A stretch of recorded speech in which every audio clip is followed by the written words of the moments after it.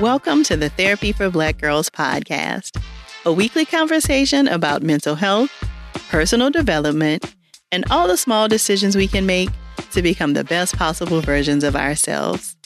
I'm your host, Dr. Joy Harden Bradford, a licensed psychologist in Atlanta, Georgia. For more information or to find a therapist in your area, visit our website at therapyforblackgirls.com. While I hope you love listening to and learning from the podcast, it is not meant to be a substitute for a relationship with a licensed mental health professional.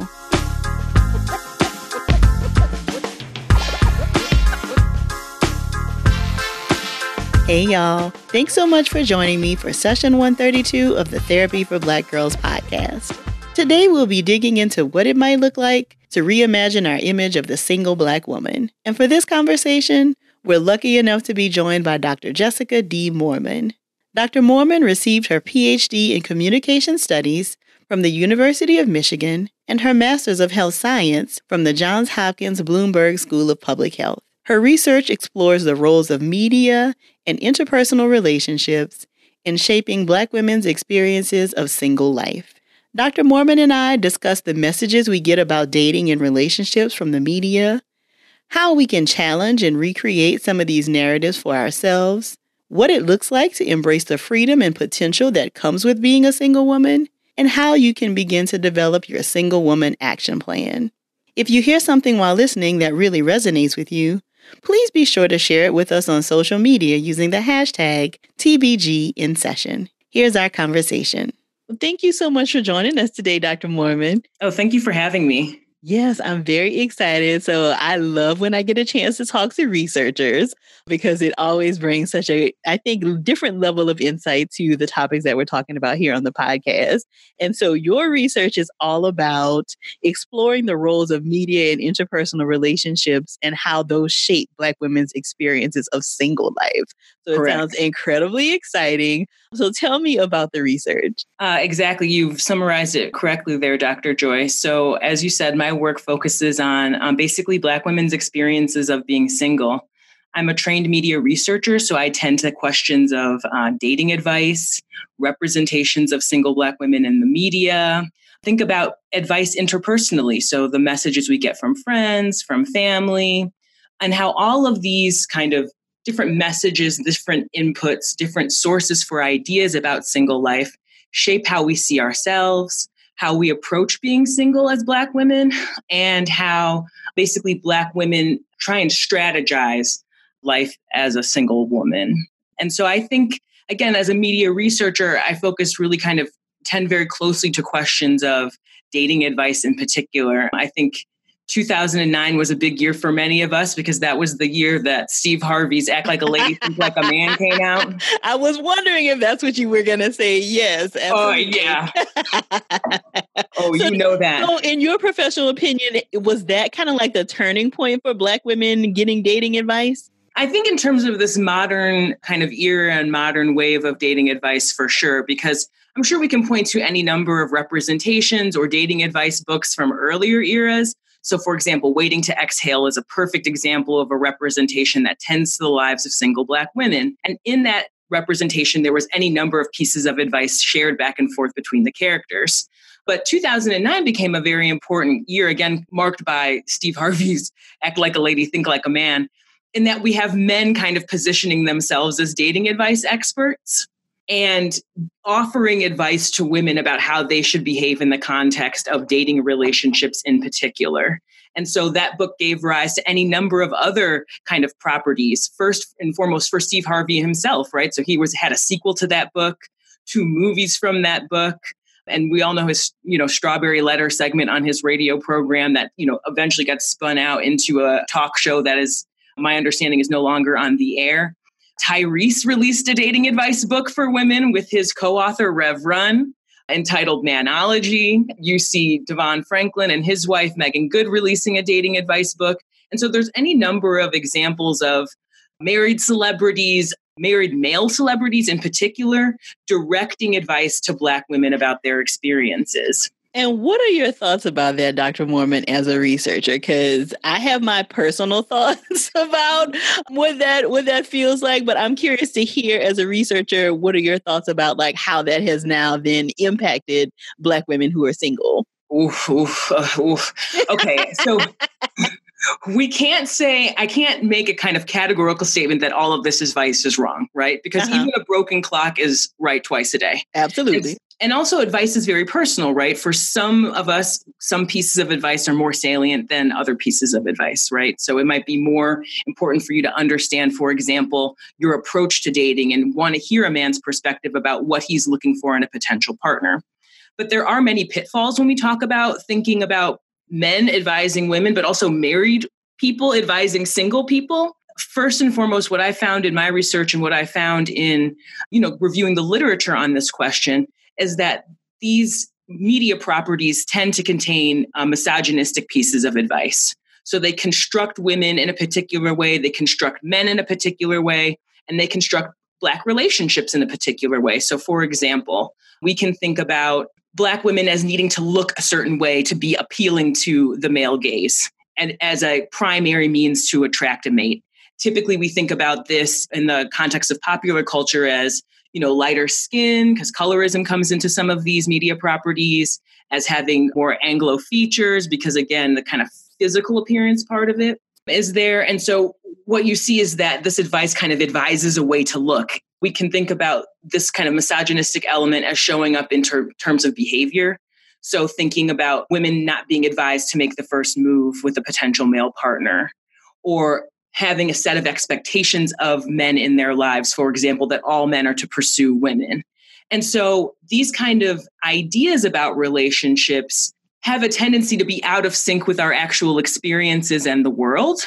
And they reinforce a particular set of ideas about how men and women should interact with one another in the context of relationships. The second kind of element that I've noticed in my research is that dating advice is just that. It's advice about dating. It's not advice about being single. And so in my work, I'm a qualitative researcher. I'm currently working on a project that's focused on interviewing single Black women about their experiences of being single, what their priorities of single life are, how they approach being single.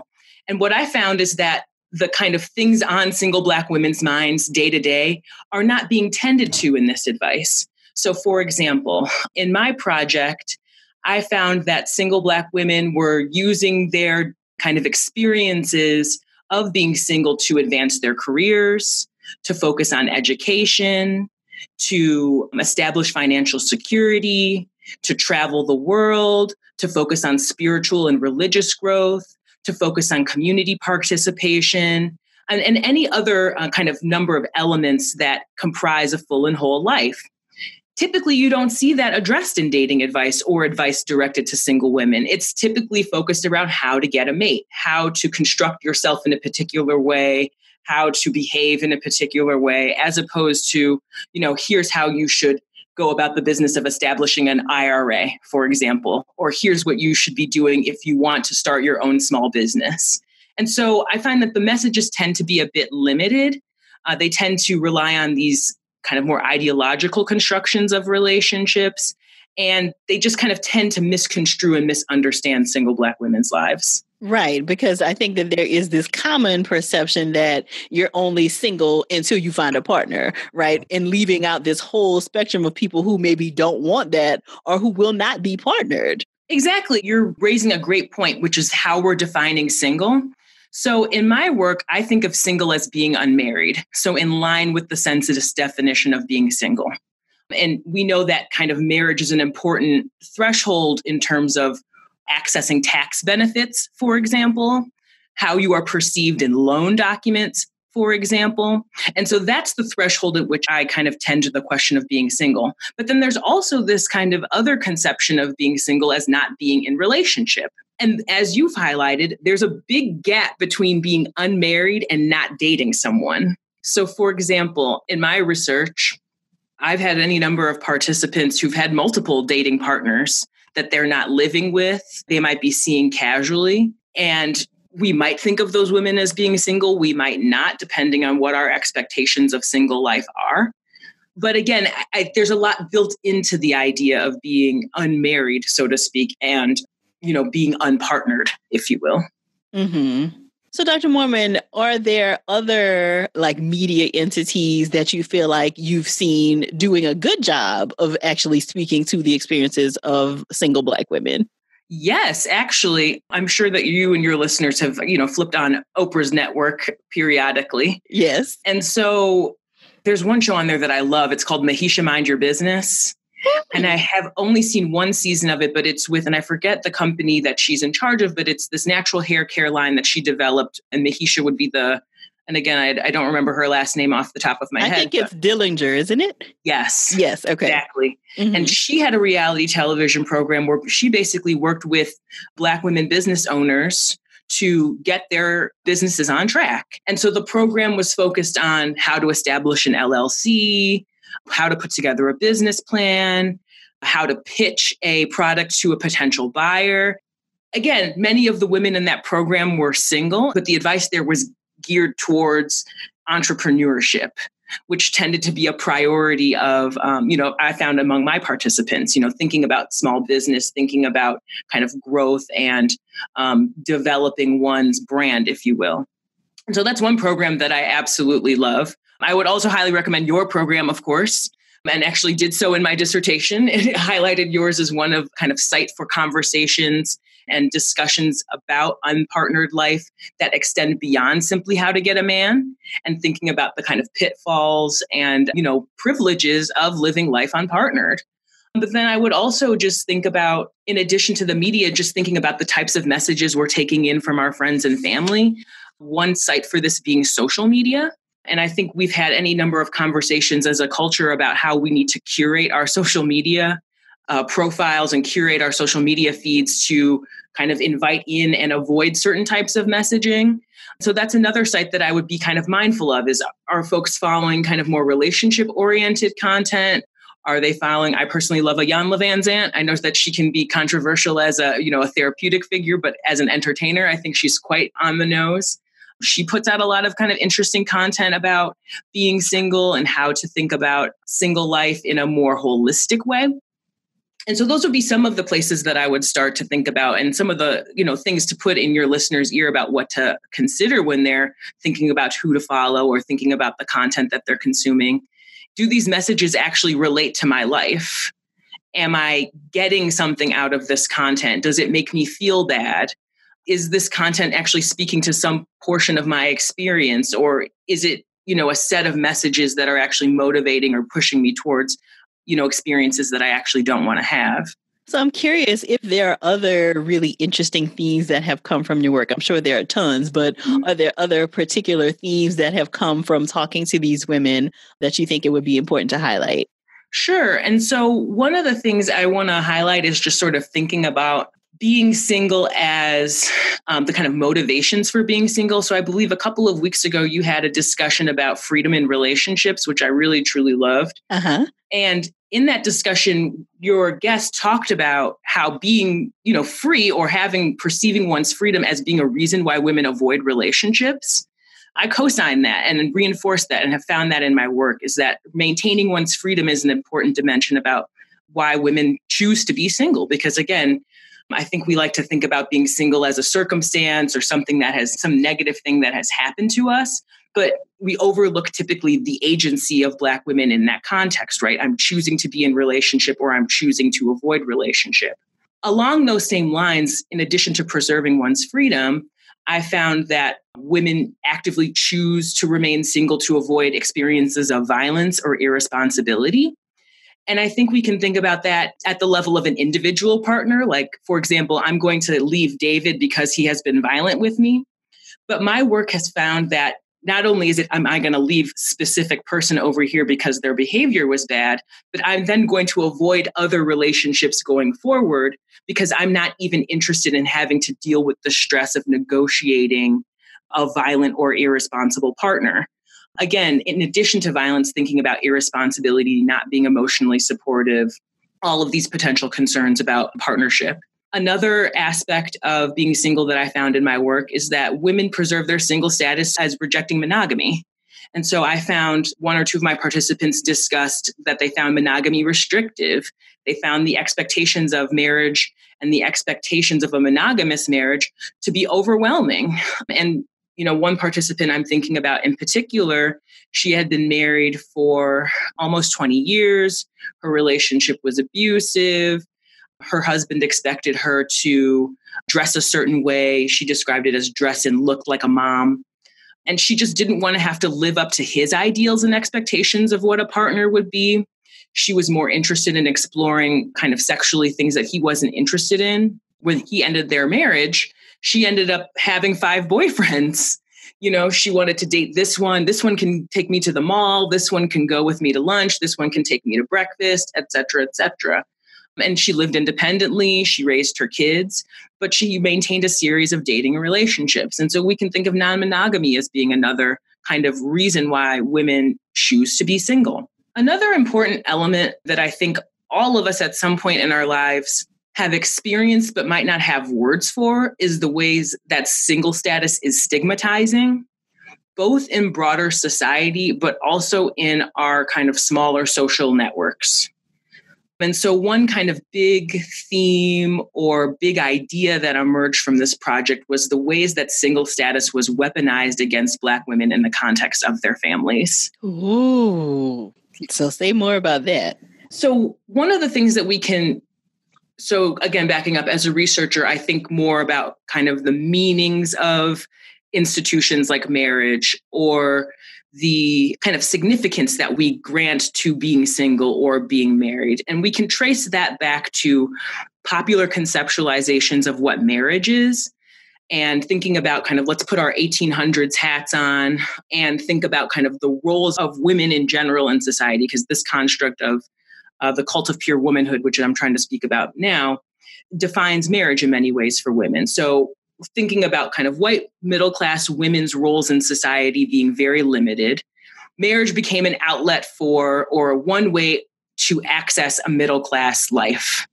If you were married, you had value. If you were married, you could be seen as a pillar of society. If you were married, you were fulfilling your roles to God and to your country in many respects. Well, we know that, the 1800s weren't the friendliest time for Black women. So typically, Black women were excluded from this kind of ideal.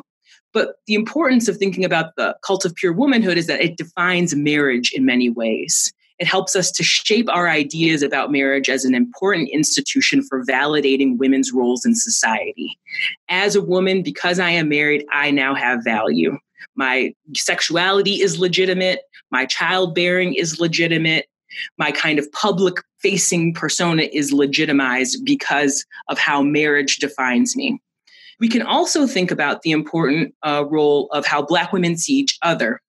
And I'm sure you've tended to the question of respectability politics on your show before, but as a reminder, respectability politics grows out of this kind of early 19th century Baptist club movement that helps, migrants from the South, Black people leaving the South, entering the North, integrate into society. And so we get the idea of respectability politics, with good intentions to help Black people and Black women integrate into new kind of Northern spaces. And so this concept and idea has evolved, right? And I think we can all think colloquially or in pop culture where respectability politics rears its ugly head. But we think about respectability politics as being kind of a set of norms for behavior, expectations for women's behavior, expectations for appearance, expectations for decorum, for chaste behavior. And so these ideas about how Black women should behave in society and chaste, kind of more decorous ways that reflect their position as lauded members of Black communities, and these ideas about marriage as a legitimizing institution for women's roles in society. These constructs come into play in terms of stigmatizing single Black women. And so what does that mean in the context of families? And so that can be slights around, one's fertility outside of marriage. So judgments about having kids before you were married, or judgments about having kids unpartnered, that can be manifest as ideas that you're not capable of caring for children or caring for the members of your community because, again, you're not validated through marriage as being expert in those arenas. And so I'm thinking about one participant in particular who shared a really interesting quote about her experiences of being single. Would you mind if I shared this quote with you and your listeners, Dr. Joy? Please do. Please do. This participant is a 33-year-old marketing executive.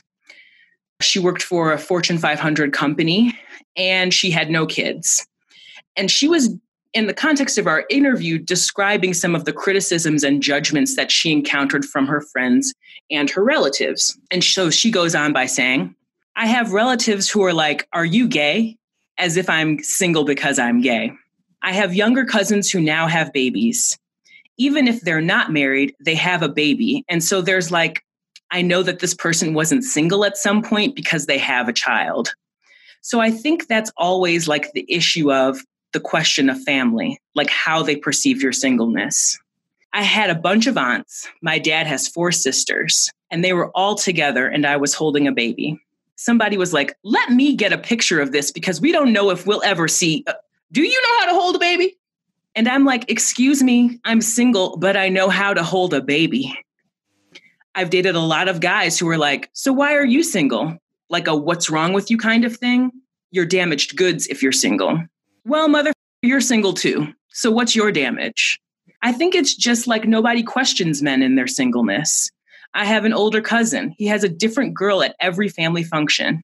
So there's a rotation there, but nothing serious. My brother doesn't bring his girlfriends around necessarily, but there's no question of his singleness. Nobody is like, is male cousin gay? Is brother gay? Because they don't come with girlfriends. But you know, I'm the one. End quote. And so she highlights a lot of really important ideas in that quotation. Again, judgment from family. I'm sure all of us, single folks out there have encountered judgments from men that we were dating in the moment. Interrogations about sort of why are you single? What's wrong with you for being single? This assumption that there's automatically some damage going on with you because you're single.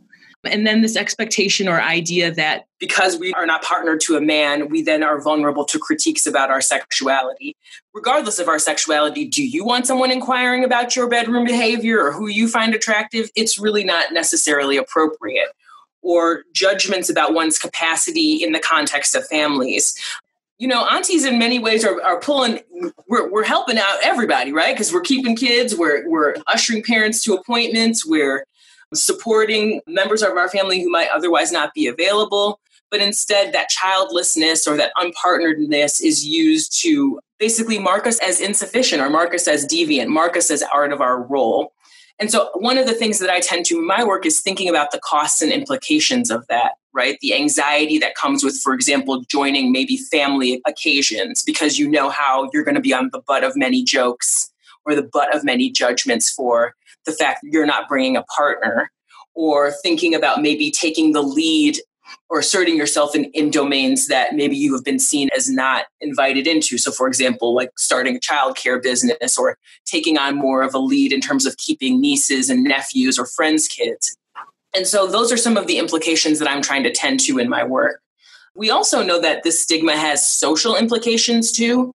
We know that there are implications for Black women encountering stereotypes about single Black women in the context of hiring.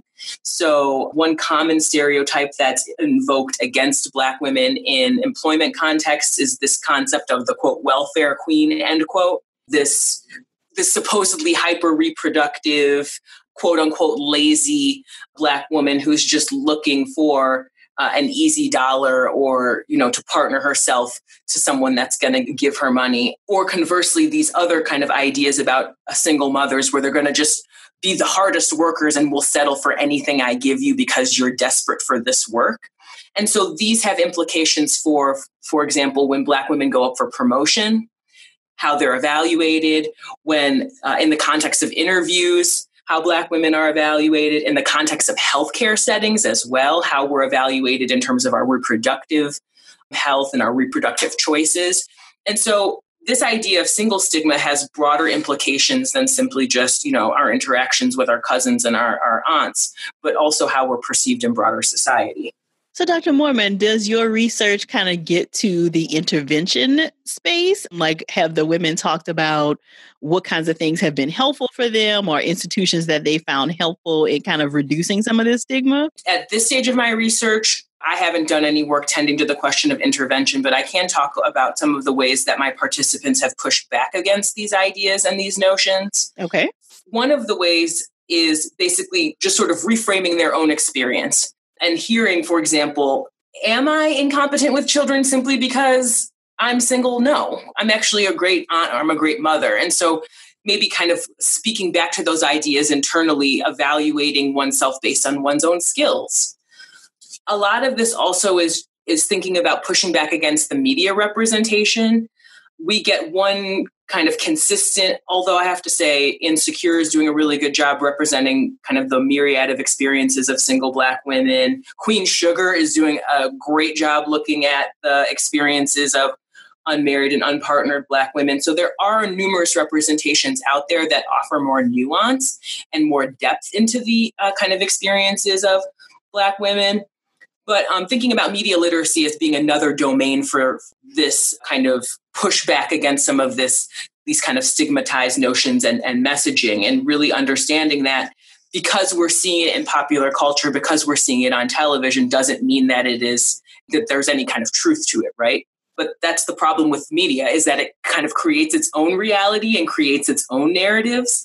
And so the more that we are consuming these messages about maybe single women as toxic, single women as desperate, single women as antagonistic or combative, the more that shapes our ideas about the world as well. And so, again, I'm a big proponent. Media, there are any number of things in our environment that we can't control. One thing that we can absolutely control is the imagery and the content that we consume. And so another kind of site for intervention would be just sort of being very intentional about what you're actually consuming, what messages you're tending to, what content you're taking in. I think that's going back to your earlier comment about social media. I think that that's one of the things that has been really encouraging, right? Is that people have been, like independent creators are able to kind of share their like short films or different web series or those kinds of things with a wider audience that might not have been able to access that before. Absolutely. Absolutely. And so, YouTube can be, YouTube has its problems as well. There's no right. site without its critique, but you can find and access a wider range of imagery and a wider range of messages and representations for sure. And I want to also go back to your earlier point, Dr. Moorman, because I don't know that I had thought about all of the different kinds of things that like single women would be more interested in than like just dating advice. I want to hear more about the idea of like people being interested in opening businesses and like how do you open an IRA? Like, are there other themes that have come up in your research around other things that these women are interested in? In terms of thinking about kind of how we are popularly representing or popularly thinking about being single, we have any number, and I've been highlighting about stereotypes, but any number of common messages. I almost want to leave space for your listeners to chime in the radio. It's like, what do y'all think? Being desperate, right? Or being hungry. And so, again, stepping back and thinking of a life holistically. Not everybody's trying to find a man, first of all. Not everybody wants to be married. Some people are very happy being single. And that was one of the features of the interviews that came out. And so what does that mean? If you're not focused on finding a partner and you're content being single, you're going to want to invest your energy into yourself and invest your energy into kind of being the person and becoming the person that you want to be. And so I think one of the things that really speaks to this is the ways that we advise one another. And so there's a gap in Black women advising one another. And so any number of us can point to advice we've been given from friends, family about how to get a man. But I think we can also point to advice from friends and family about how we should grow in ourselves and how we should focus on developing ourselves as women and establishing security for ourselves as women before we pursue romantic relationships, right? And so thinking about going to college or getting a degree, getting a professional certification, experiencing the world, working in different kind of contexts. All of these were priorities for my participants. So much so that there was almost kind of a drumbeat or a kind of common refrain going on among participants about, leave them boys alone and just focus on your education. Yes. Or, you need to work on getting your degree, work on getting your job, work on seeing the world, work on getting your property, work on getting your savings together. And then at that point, you can start thinking about dating and relationships. And so that narrative, I think, really speaks to the alternative ways that women conceptualize being single for themselves. There's a growth-oriented, purpose-driven, values kind of guided phase of life where, I'm very much a person that subscribes to the idea of purpose and living in one's purpose. And my participants really spoke to that idea of, I need to be living in my purpose. And being single, being unpartnered, or dating provides me the opportunity to really focus in on my goals, to really focus in on my priorities, and to hone and grow and develop those areas of life. And what I would say, again, I'm not a mental health professional, so I don't want to confuse participants by saying, or participants, goodness, by saying, that this is kind of a piece of advice, A, that they should take, but B, that they should consider is coming from a mental health perspective, or sort of grounded in the work. Think about goals that you have for yourself and missions that you want to achieve for yourself. Have you been developing an idea for a small business? Or are you trying to turn a hobby into something that's a stream of income? Being single is a perfect time to do that. You can focus more on your goals. You don't have to worry about the responsibilities of relationships, because I think that's another dimension of this, is that my participants weren't really interested in being tied up with the responsibilities of relationships. Having a man and kids is hard, and that is time consuming, and it is resource consuming, and it requires a lot of energy, whether you have kids or not. Relationships require work. And so many of my participants thought, and we see this in kind of broader research as well, it's like, I can invest that work and that time and that energy and those resources into another person, or I can think about that as a space and time to invest in myself. And so that's another kind of thing I would flag for your listeners, is that single life can be an opportunity for growth, personal development, and it really just takes a bit of strategizing and a little bit of thinking about kind of how you want to tackle those next steps, of curating a single life for yourself. Because the other thing we have to really address is the fact that some of us just aren't going to be partnered. And I think that, going back to this narrative of first you go to school, then you get a job, then you travel, et cetera, built into that idea is the expectation that at the end of that, kind of paved golden road is a man, is a family, is all of these kind of markers of success around marriage. And we just know that that doesn't happen for some Black women, right? Black women, and this is no judgment on us, it's not critique of our character, but we have the highest rates of being single of any kind of group of women in the country. Currently, 67% of Black women over the age of 15 are not married. That doesn't determine anyone's life course, certainly, because we know that 87% of Black women get married at some point in their life, right? So the majority of us do kind of get married, but that's not guaranteed for all of us.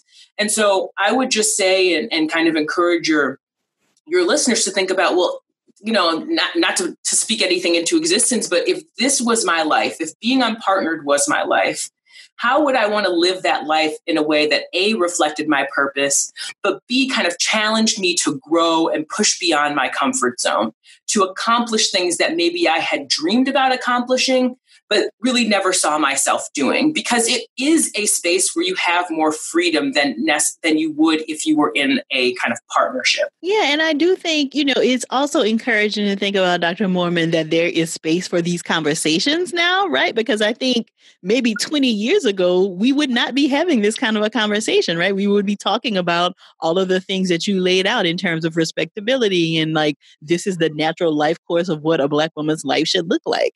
And so I think just having these conversations allows more people to kind of define their lives in ways that don't necessarily include partners or children. Absolutely. You said the word define there, and I think that is the word. How are we defining unmarried life for ourselves? How are we defining single life for ourselves? We can frame our experiences in the context of what we don't have, lack. I don't have a partner. I don't have kids in marriage. I don't have the family I have envisioned. Or we could think and frame our lives in the framework of abundance. I have time to pursue the experiences and the kind of accomplishments that I want to take on. I have space to reinvent and reimagine myself again and again and again. I have flexibility and availability with my time to be in service of my family, my friends and loved ones who I found in this world, or to take on the role of a mentor in my community. And so that's one other kind of key thing, is just thinking about how we're framing these ideas for ourselves.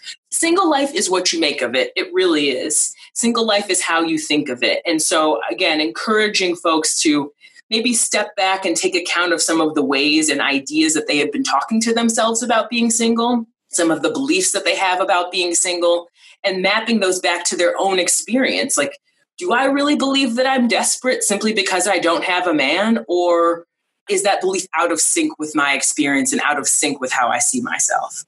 Yeah. So what's next for your research, Dr. Moorman? So one of the things that I'm tending to is thinking about the question of age and retirement in the context of single life for Black women. Before I took on this project, I never thought of, for example, my granny as being a single Black woman or being a single woman. She was just granny. But I realized it's like, well, as an unmarried woman, there are particular challenges around saving for retirement, around maintaining the home, around preserving one's health, around managing kind of just day-to-day aspects that can become more laborious as you age. And I think that is going to, I know for me, that's going to be the next kind of area of exploration. And so in this first project, I looked at women 25 to 46. In this next round of studies, because I plan on ultimately turning all of these interviews into a book, this next round of data collection that I'm looking to do will be done with women between the ages of 50 and 80. And so thinking about how retirement planning goes for someone who doesn't have the benefit of a dual income. How does kind of support and social support in the home, what does that look like for somebody who's unpartnered? Do we have to think about alternative living arrangements? Perhaps living with a sister, living with a best friend? Do we need to think about alternative ways of wealth building, buying property with a collective of women? My research takes place in the city of Detroit. I'm a Detroiter. Shout out to Detroit. And that's a space where real estate is a big kind of question, and ownership of property. I mean, you can kind of you could buy up a block if you wanted to, very, very literally in Detroit. And so thinking about how the process of buying property or the process of community building, how that has to look intentional for women who are older, just because, we're human creatures. We can't do everything on our own, especially, as our bodies just naturally change and age. And so that's one of the kind of bigger questions. And I think one of the biggest questions we're going to have to face as a society, truthfully, is how are single women managing their experiences of retirement, of aging, of maintaining their health in older years. Well, that definitely sounds very exciting, Dr. Moorman. So we will definitely stay in touch and want you to stay in touch with the community to let us know when the book is happening and when this next round of research is released. Absolutely. So where can people find you online? Do you have a website or any social media handles you'd like to share? Sure, but can I share one final thought with you all before we sign off? Yeah, absolutely.